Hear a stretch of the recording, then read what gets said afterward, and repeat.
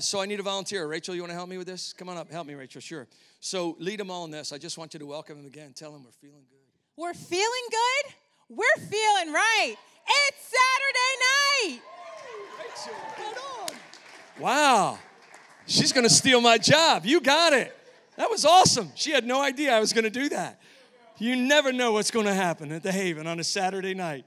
We're so glad you're here. If you came in since we first said welcome, welcome again. Just a great opportunity to be together. Looking forward to all that God's going to do tonight. Before we move on, I just have to take a moment and just say thank you again, you guys, for your faithful giving. We just give you opportunity, but we've never passed an offering plate. We've never pressured. We don't hound you. We just tell you what's there and let God lay it on your heart. We just kind of give you opportunity through giving stations, but never pass the plate and don't ever plan to. But some wonderful things are happening because of your faithfulness in giving, and because of all that's growing here, we are, of course, actively looking for the new Haven home. Now, I can't really share anything yet, but I can just tell you there's some things percolating. Yeah. So, let's just see what happens a couple of weeks in the future, and hopefully real soon we'll have some good things to tell you. Last week we presented for the first time our new facility fund. We put a goal of $150,000, and if you look down there at the bottom, you'll see a little bit of yellow. That means we've had some money coming in already. Thank you so much, you guys responding. So it's already percolating. Yeah, within like 3 days, we got a little bit of reading on a thermometer. So we're looking to nail this thing, all right? So here's what we do. If you feel like you want to give above and beyond your regular giving, something just designated toward, we know we're going to have to do a retrofit or wherever we go, things like that. Just designate it.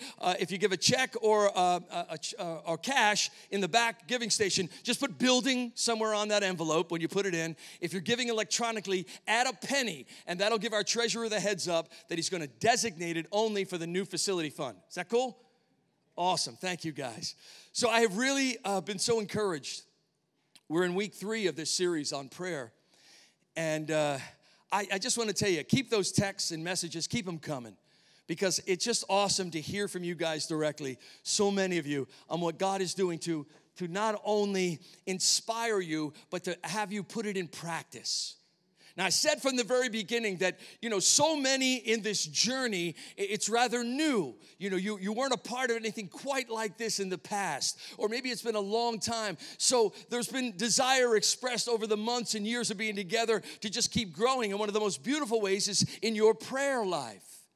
And it's been my heart's desire and thrill to see God doing that in many of your lives. And then for those that have been in the faith a long time, I was just praying that the Word of God through this would be a catalyst for breaking you out of maybe a rut. Maybe it got a little dull and routine. And I just love what I'm hearing from you guys, that just God is moving in that way. And of course, we've used as our launch verse, Luke chapter 11 and verse number 1.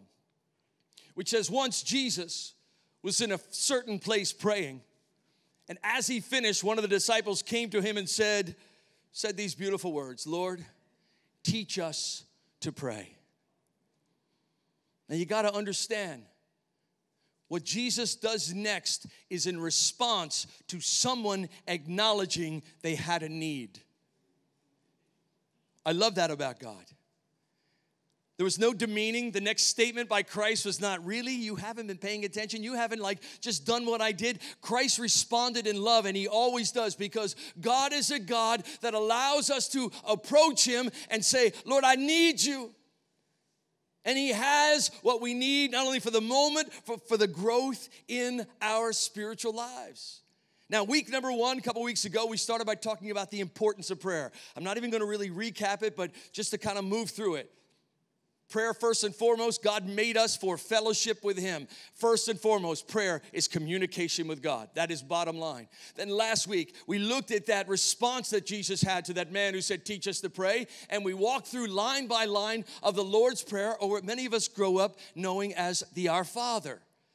And I just want to encourage you guys to, stay connected, check out the videos, and also just, I know that many of you were paying attention that were here last week, because all week I kept getting texts that just had this on it.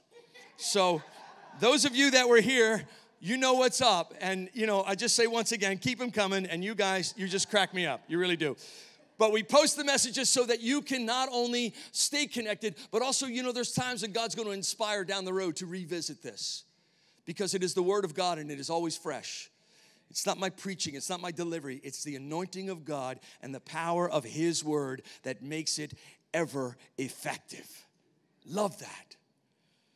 So from day one of this Haven Church experience, we have tried to have a culture that would encourage people asking questions. Just like the man that approached Jesus, the nameless disciple, that we would have a culture where no one would be demeaned or judged if they came, and it happens almost every service, come up to me and ask a question, a follow-up question. Some of it is something I can answer right away. Some of you are asking me like the Greek and the Hebrew. I get back to you on that, okay? I'm good, I'm not that good. But the beautiful thing is, no one demeans, no one judges. Why? Because we don't learn unless we stay inquisitive, unless we ask questions. And it's beautiful, and I encourage it, not only of me, but keep asking questions of God. Probe his word, and he will give you the answers. And it's based on that just for a few minutes tonight, I won't keep you long. I want to go into the third installment of this series, and I want to call it Common Questions, Useful Answers. See, I don't think there's any point in us getting together if you don't leave with something you can use. Every single time. No matter where you are in your relationship, if you don't leave with something you can use, then either you weren't listening or I didn't do a very good job. Because the word of God is applicable to each one of us. And so it will be tonight. I know that. Now, we live in what is obviously known as, among many things, the information age. See, a few years ago when I was younger, like in high school, a few years ago when I was in high school, if you wanted to really learn something, you had to do something so burdensome, so arduous, so like out of the, you had to go to a library. Some of you don't even know what a library is. You had to dig and research, and you actually had to read a book. But today, of course, information is everywhere. And in particular, we can find so many things, how-to things, in YouTube. Now, I got to be honest, I have learned and gleaned a lot on YouTube. If you want to learn to play an instrument, somebody on YouTube will teach you. Somebody has a lesson for anything. You want to learn the tuba? I promise you there's a tuba player. He'll teach you to play Freebird on the tuba. I know, he's on there. There's all kinds of things in any subject. And I recently had an experience of this. Now, I was driving somewhere. It was nighttime. Somebody was behind me that I knew, and they told me, your brake light is out. And? Because you got to get that fixed. You're going to get a ticket. Okay, I get that, fine. So rather than call a mechanic, see, I may look like a mechanic, but I'm not. Rather than call one, I'm thinking, it's a bulb. I got this. So I go to the auto parts. We got a peanut gallery tonight. I just want you to know. We didn't have one of those in the first service, I'll tell you. It was smooth sailing. So I go to the auto parts store and I tell them the make, year, and model. I tell them I need a brake light. They give me a pack of these 2 bulbs. And I'm like, okay, now what do I do with these? She goes, it was a woman, and I'm not demeaning, but she's looking at me like, what's wrong with you, dude? You pop the trunk, you look in, you put this where the other one is. I can do that. I drive home, park the car, pop the trunk, do not see where they go. They're hidden. There's like rug or something, carpet thing.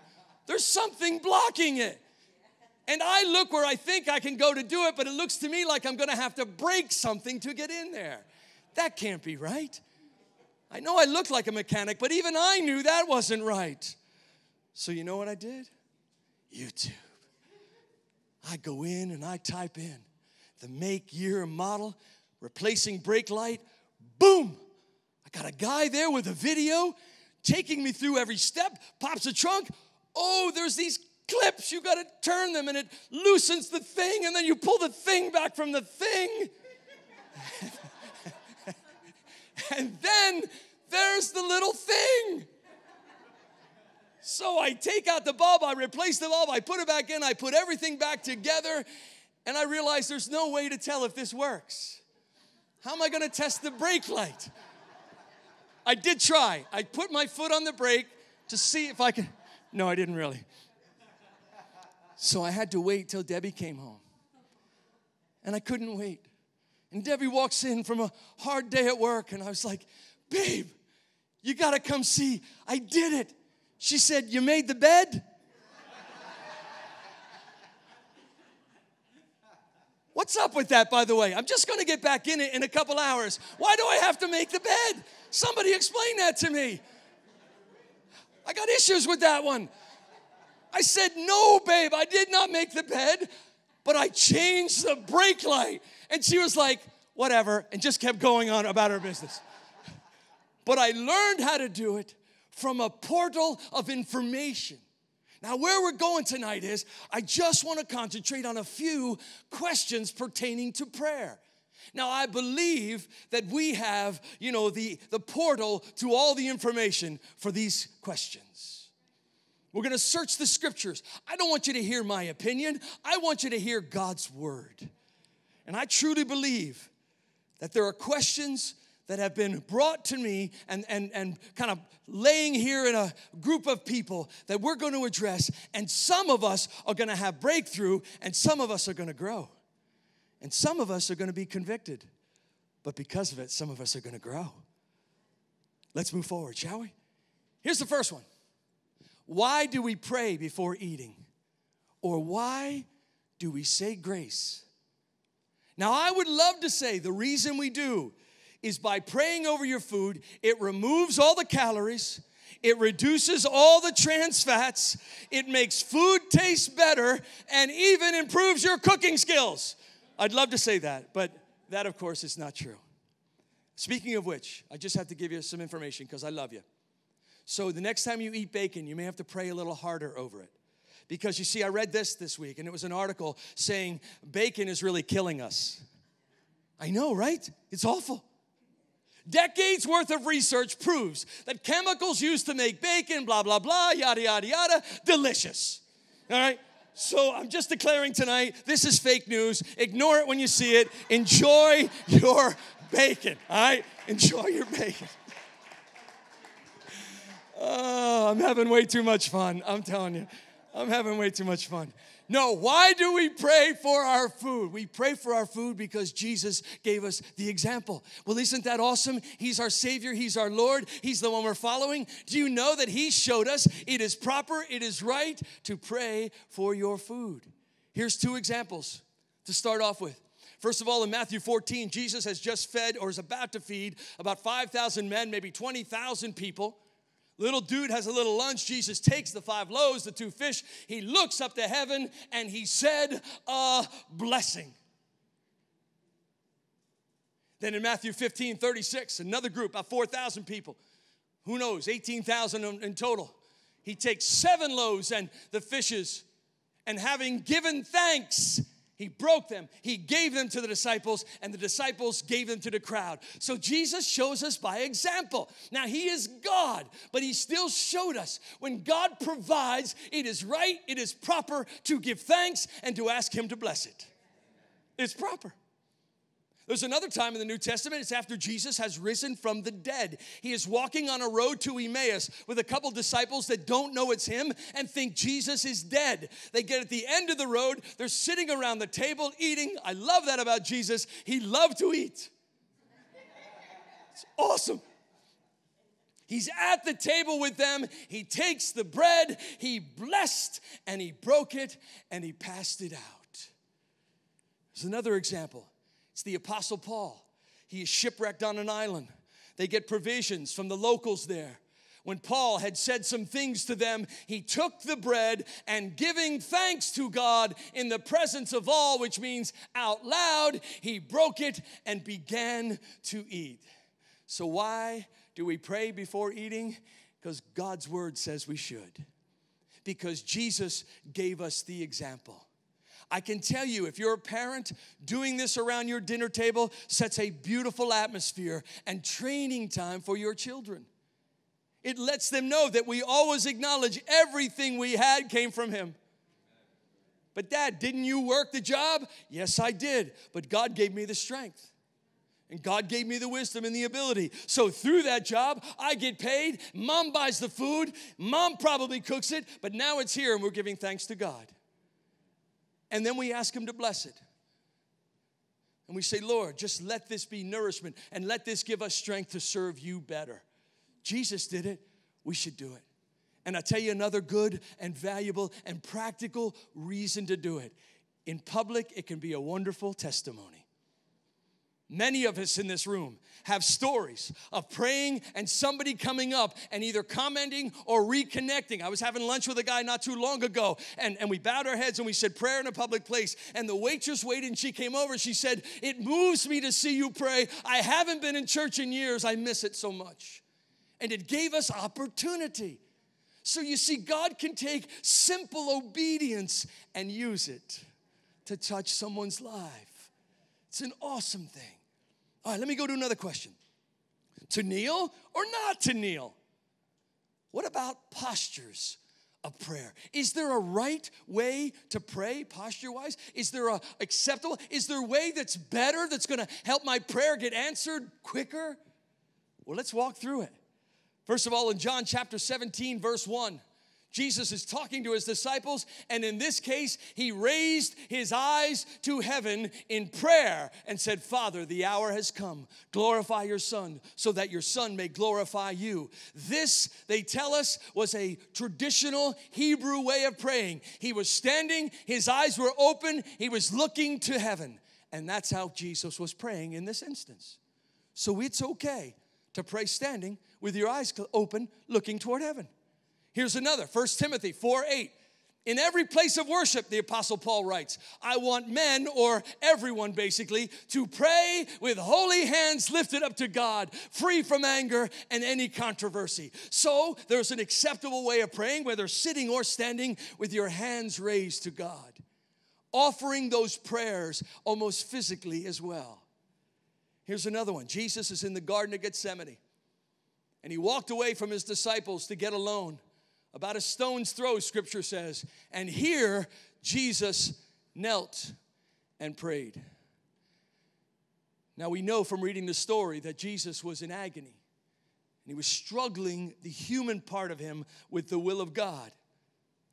But the kneeling position, obviously, is a position of humility. And there are times when you're just going to feel, I got to kneel. I just got to bow before God. It's not that you're unworthy. And it's not that standing is not good. It's that kneeling is another way of expressing your communication to God. Here's one, Matthew 26:39, another example in the Garden of Gethsemane. Jesus goes a little further away and he bowed with his face to the ground, which basically means he lies on the ground with his face down. And he prayed. I can tell you there have been times of anguish and struggle in my life where that's how I prayed. I was like, God, I just have to get humbled before you. I just have to, it's not that God is oppressive. It's that I felt this desire and need to express my worship to him, to express my respect for him by laying flat and pouring out my heart. So here's the bottom line.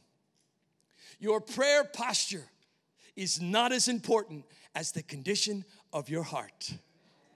Aren't you glad? Aren't you glad? They're all acceptable. God says, I have made all kinds of people with all kinds of different personalities. Believe me, I see it during a worship service. There is such a variety of expression in a room this full on a night like this with a variety of music, and I love it, and God loves it. But so it is with prayer and posturing. Face toward heaven. Stand. Sit. Head bowed. Kneel. Lying face down, eyes open or eyes shut. They are all appropriate and acceptable. It's an expression of your heart at that moment. I'm so glad that God allows me to pray while I'm driving. You know, that's not in the Bible. You'll figure that one out when you get home, but some of you. But I love that. I can just drive down the road and talk to God, and guess what? He's listening. And you go, well, that's not on the list. I don't see that in Scripture. It's a condition of the heart. Like, God, I am here and it's you and me, and I'm taking an opportunity to have a conversation with my Father who is in heaven.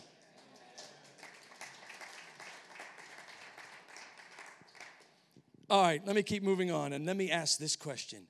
What's the deal with fasting? Uh-oh.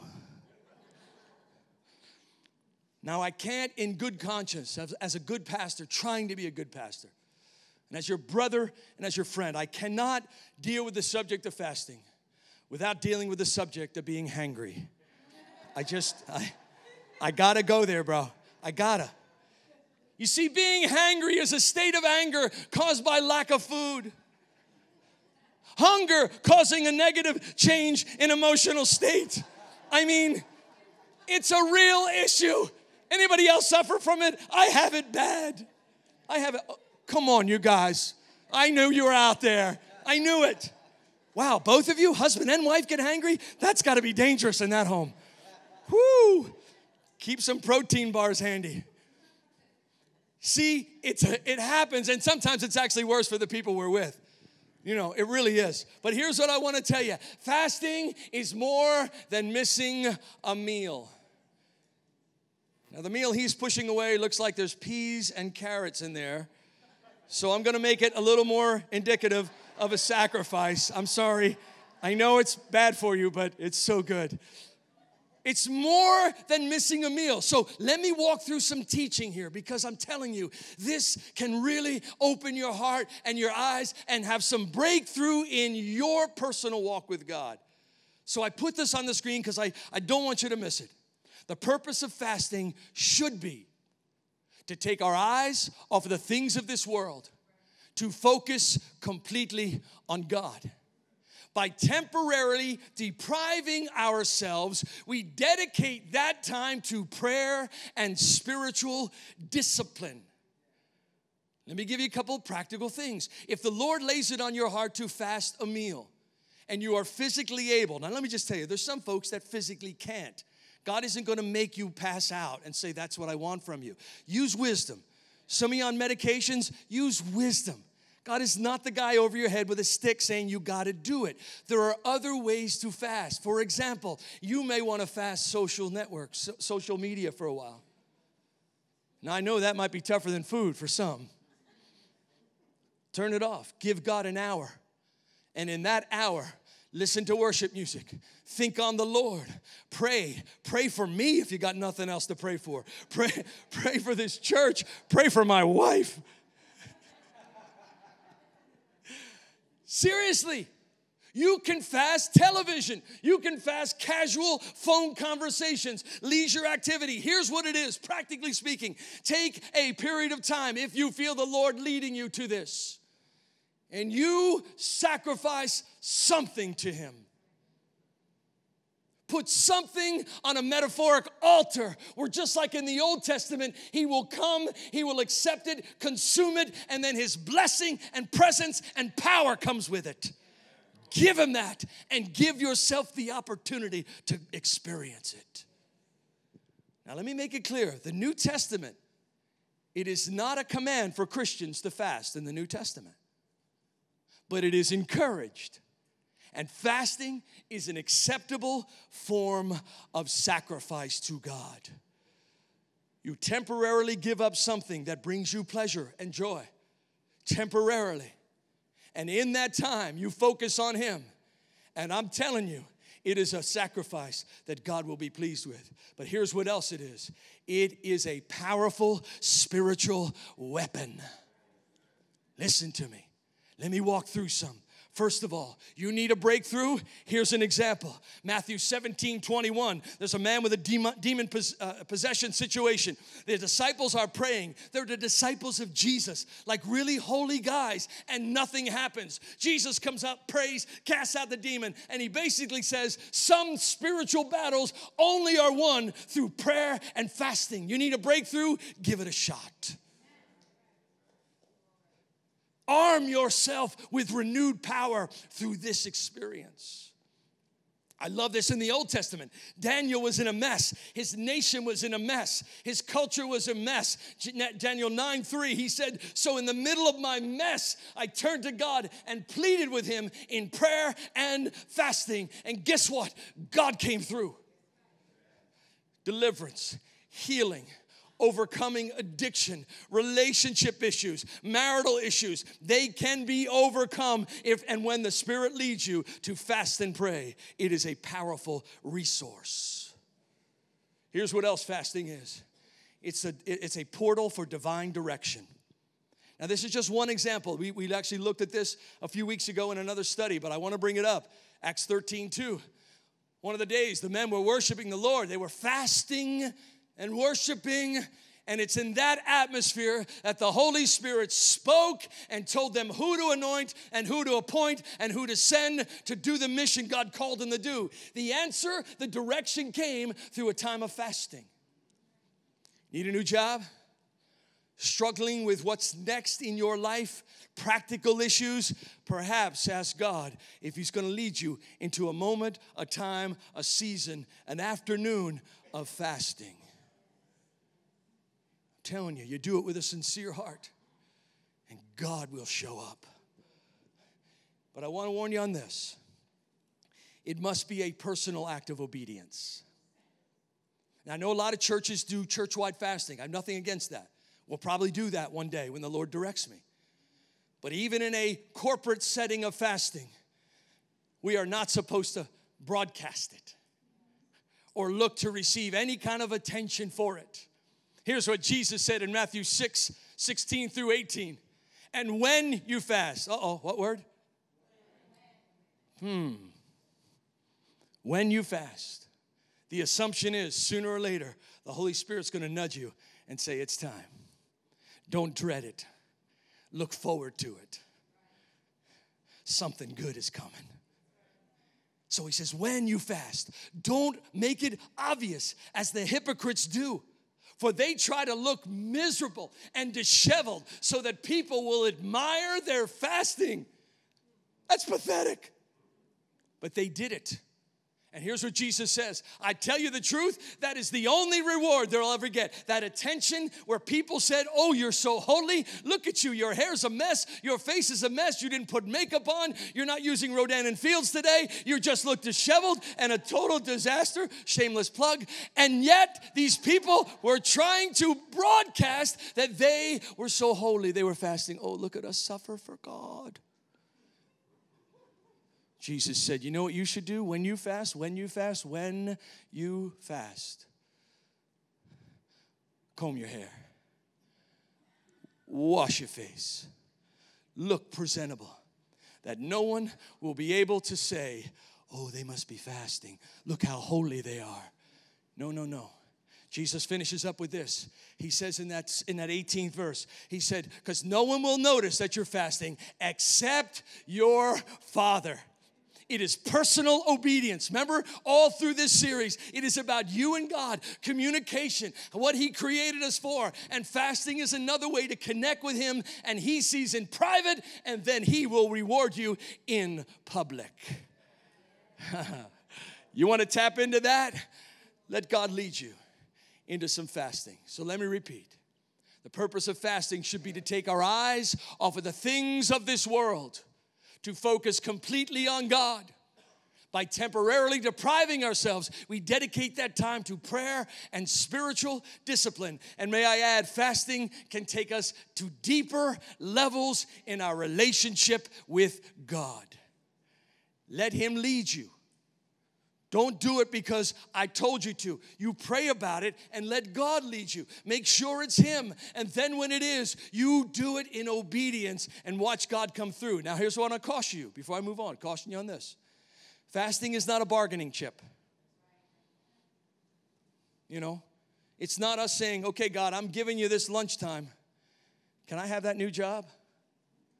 Okay, God, I'm giving you this dinner time. And as a matter of fact, I'm not only not eating, but while I'm not eating, I'm not going to watch TV and I'm not going to get on my phone. That's a huge sacrifice.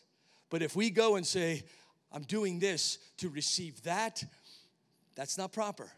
And that does not bring God's favor. And God will convict you and set your heart right. And then you can get it straight. So it's a tool, it's a resource, but it is not a bargaining chip. Let me go one more question, and I'll let you go. Do I really have to pray out loud? Uh-oh. Wow. I've actually heard this a lot. I've heard this a lot, especially in this series.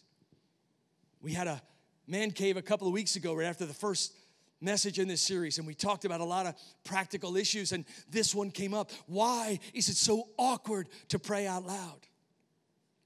Why does the devil whisper in your ear, you sound ridiculous? You're not holy enough to pray out loud. Keep your mouth shut and just think your prayers. Why does he do that? Because he does not want you to experience the power that comes with vocally expressing your relationship, your faith before God. I know some of you are going, can't we just move on to the next subject? I don't want to hear about this one. And others might be going, I'm more of a reserved person. Can't I just pray in my head? Because God knows my thoughts, right? Can't I just think about it all the time? Well, let's walk through it scripturally. First of all, in the very first verse we looked at, Luke 11:1, Jesus prayed, somebody responded. What do you think? Jesus was praying out loud. He was using his voice, and the man heard it, the nameless disciple, and that inspired this whole Lord's Prayer. So Jesus not only told his disciples how to pray, but by his example, he showed them how to pray. When you study, there's approximately 25 prayers that Jesus prayed in his 3.5-year ministry. I'm sure he prayed more than that. But the Bible shows us about 25 of them. And most of them, he is verbalizing as a means to not only communicate with God, but to send a message to those around and also to teach. Now, Hebrews 5:7 tells us this about our Lord. You may have not realized this. But it says, while Jesus was here on earth, he offered prayers and pleadings with a loud cry and with tears. It's okay to pour out your heart to God. And it's okay to be vocal about it. And I promise you, if you start it in your own private prayer time, it will become more and more natural when you get in a corporate setting. And why is that important? Well, let me take you to Acts chapter 4 and 24. The church, the first church, they're meeting. They get a really bad report. You know how they respond? All the believers, would you say all? Lifted their voices together. Would you say together? They lifted their voices together in prayer to God.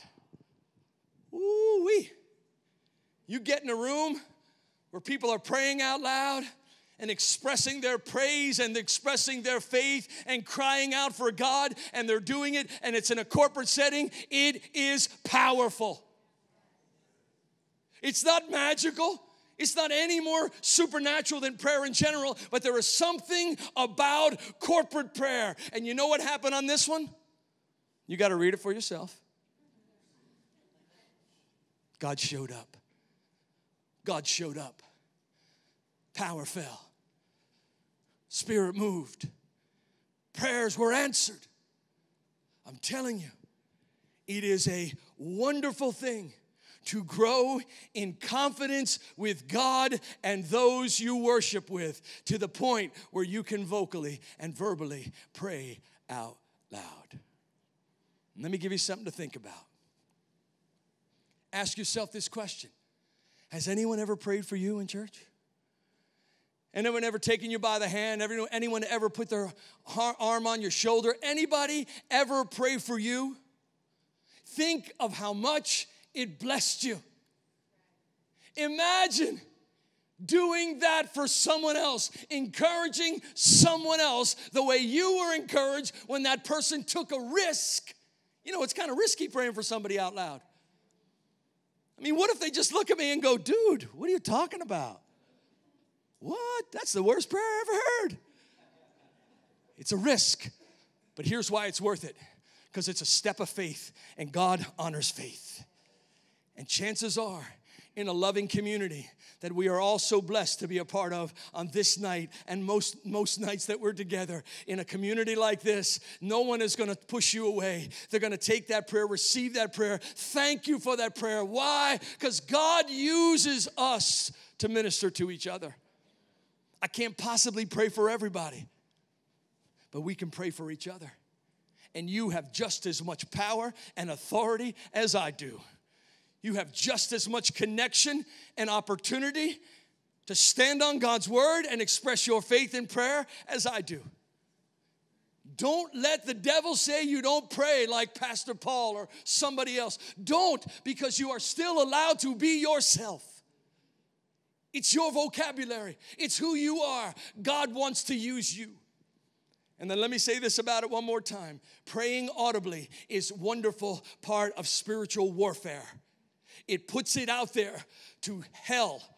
It puts it out there to the enemy of your soul. What you're feeling, what you're declaring, what you're standing on, what you're believing in, and who is your source.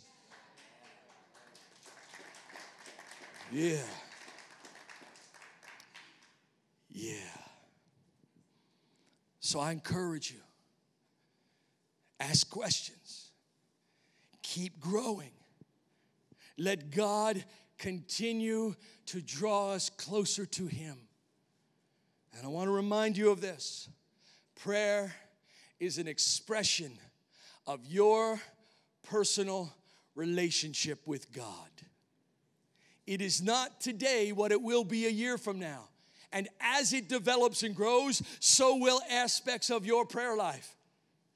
So will aspects of your entire walk with Him. You will learn more about Him. You will grow in Him. But one of the greatest ways of expressing, maturing, and that relationship development is through your prayer development. God wants to hear your voice. Now we're going to do something tonight, and we'll do it probably from time to time. You see, I'm going to practice what we preach. And from time to time, including tonight, over in this corner to my left, your right, we're going to have some folks that are going to pray with you. Who have we got in the house tonight that are going to come help us pray? Come right now, if you would, please. And here's what I'm going to ask. Amanda's going to come and help. We're going to worship a little bit. We're going to sing a little bit. If you're in this house with any need at all, you need healing, you need direction, you need power, you need strength, you need forgiveness, you need endurance, whatever it is, these are just people from the pews, from the seats that have enough faith to believe that God hears and God answers those prayers of faith.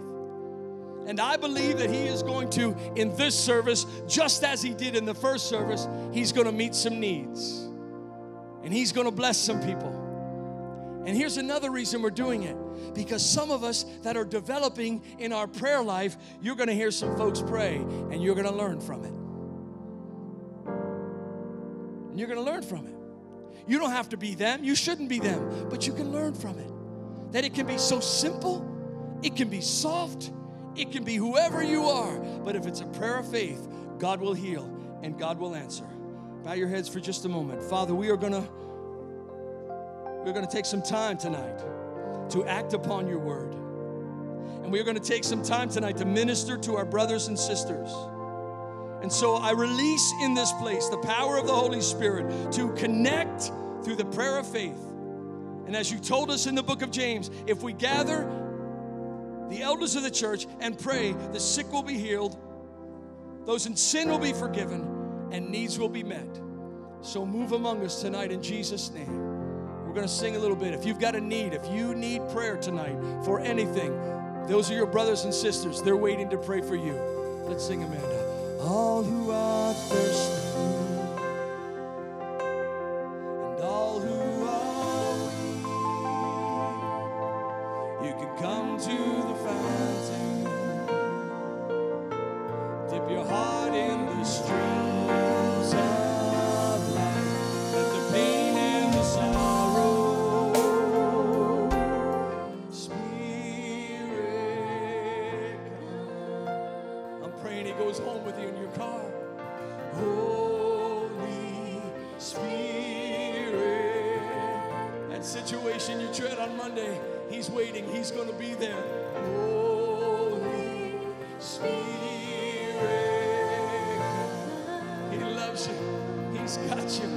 Say, Holy Spirit. Go with us as we leave this place, Lord. Bless your people. Bless every family represented. In Jesus' name, amen. I love you guys. You can go. You can stay for a few minutes if you want. It's okay. God bless you. Take this word. Live this word. Let's keep growing. Let's keep growing.